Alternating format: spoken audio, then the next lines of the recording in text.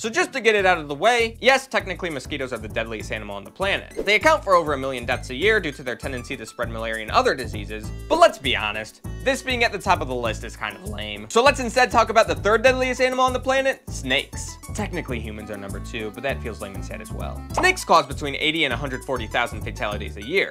They kill by a process called envenomation. Basically, whenever a venomous snake bites a person, venom is injected into the bloodstream, which is where the damage occurs. But not all snakes are created equal. The king cobra has a potent enough bite to take down an elephant, but technically the inland taipan has the deadliest bite on the planet, killing 80% of all untreated bite victims. That said, the saw-scaled viper has killed more people than all other snake species combined, even though its bite is lethal only 10% of the time. It just bites that many people. Personally, I don't care what the odds of surviving a snake bite are. I'm not messing with even a garter snake, and neither should you. Follow and subscribe to the Bioverse for more animal content. For example,